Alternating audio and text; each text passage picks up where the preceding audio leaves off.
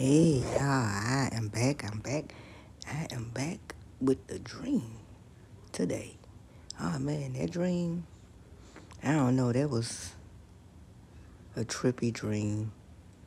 I called it Wing Shoe Goddess because I was in a place where it was like, it was similar to Stonehenge. It was similar to it, but it was a building. But how the Stonehenge looked, that's how the building looked. And I was against the big rock. It was some people hiding behind the rock. And the lady was like, she's right there. She's right there. She was talking about me. And I came flying over to her. And she looked at me like I was crazy or something. And she was like, I have to take my daughter. I have to take my daughter. They want my daughter. They want my daughter. So they ran upstairs in this building, and I think it was the grandma. So I went and knocked on the door to find out who this daughter is. And when the grandma came to the door, I knew that she was, I don't know how I knew the grandma was going to come to the door, but the grandma had came to the door. And I'm asking her, I'm like, where's your daughter? And she's talking about somebody want your granddaughter. You know what I'm saying? And she slammed the door in my face. So I went down the steps and I hid behind one of those rocks because the rocks were standing up, but the building was made like the Stonehenge. So I knew she was going to come outside looking to see if I left. And in this dream, my face popped out to her like, my face popped out to her. If anybody ever saw the Lawnmower Man, when his face scratched out, my face scratched out to her. And she ran upstairs. So I started trying to walk, but I couldn't walk. And I started flying my shoes.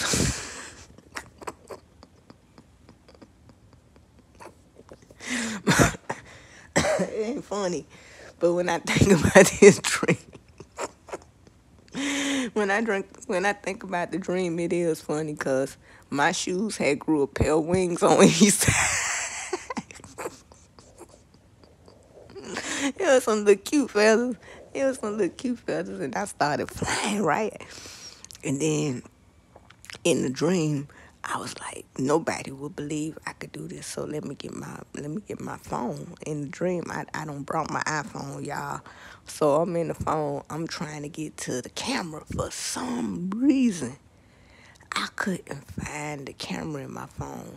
It's like when I tried to take a picture, every freaking social site will come up.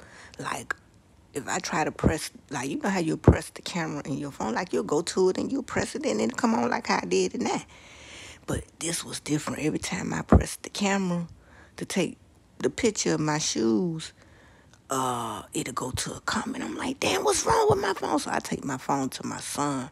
I'm like, nope. This before, I'm trying to fix this phone. This before I took it to my son. So I'm trying to fix my phone. I can't fix this phone, y'all. So I said, man, let me go get my son to fix it. But before I got him to fix it, I had Ty with me. I said, Ty, come downstairs.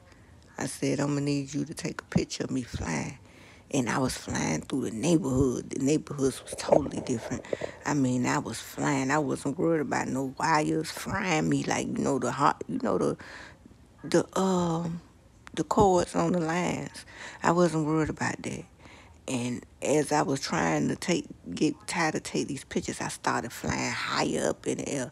So I'm like, I gotta slow down my speed. I gotta slow down my speed. But I'm steady trying to take a picture of my shoes, of my feet, with me in the air flying. I'm like, I could have been like 10 inches or 12 inches above the ground, just sliding across the floor. I wasn't walking in that dream. Once them wings came on them shoes, I started gliding. I was gliding through everywhere, and everybody was looking at me.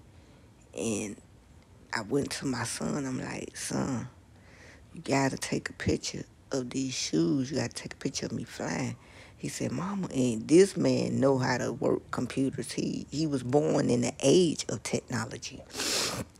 He was like, I fixed it. I think I fixed it. He said, something up with your phone. Kept going to the Texas. Every time I pressed the camera, it'd go to like a media site. I'm like, oh my gosh, they just don't want me to do this. So the lady, her daughter came back outside. She was like, y'all trying to steal my daughter? You a child thief. I'm not going to let you steal my child. I said, what the fuck? And she was like, I'm going to take my daughter with me. And I said, I only came to see why they want to steal your daughter. I said, because I don't have to be here. I'm from a whole nother place. I just came to see why, because I heard about they wanted to take you and your daughter, and I'm trying to figure out. But anyhow, she called herself getting mad at me. But in this dream, I wasn't a fighter. I was more like a wing shoe goddess, real talk. Because I saw, like, the attire I had on. It was, I don't know, it was like some Greek stuff. It looked like some, yeah, it looked like similar to what the Anunnakis wear, those headdress and those shoes that I had on that got those wings on it. And the lady, she tried to come up against me. She tried to rush me, and I flew back, like I slid back, like, because my feet was hovering above the ground. So I went back, and then I said, I'm not going to fight this lady. And I see my cousin, she popped up in a dream. Now, I ain't going to lie, y'all. I might need to call my cousin to check out on the ground, because I haven't spoke. I speak to her on Instagram, but I haven't seen my cousin since I was in my 20s. Okay, I'm headed to my 50s now. Just know that. So that's a lot of years. And she came out, I never forget, she came out the store, and I was standing there waiting on her by a red truck. And she said, what's wrong with you? You look... And I told her the story. She said, oh, I'm finna go get them. Then I thought about it. She was running towards the house, and I had to push her. I pushed her back with one arm. She was sliding. She was sliding. She was like, let me help you, cousin. Let me help you. Then I thought about it. I said, nah, we can't. I can't fight. I said, we can't fight them. We can't fight them, because that ain't the way that I came down here for them. I can't fight them. And she said, oh, man, cuzzo. And I put her in that red truck. It was a red truck. It was a pickup truck, to be honest. I think it was probably a Dodge truck. That's what I'm thinking. It was a Dodge two-door pickup truck that she got in. And she drove off. And I went back to that building, and I looked around that rock, and I saw all the people rejoicing. And I got up from the dream. I said, this is one of the craziest, weirdest dreams. It did. To me, that dream really don't make any sense. Like, I don't see any sense in it. The only part that made any sense to me in it was when my cousin popped up coming out the store.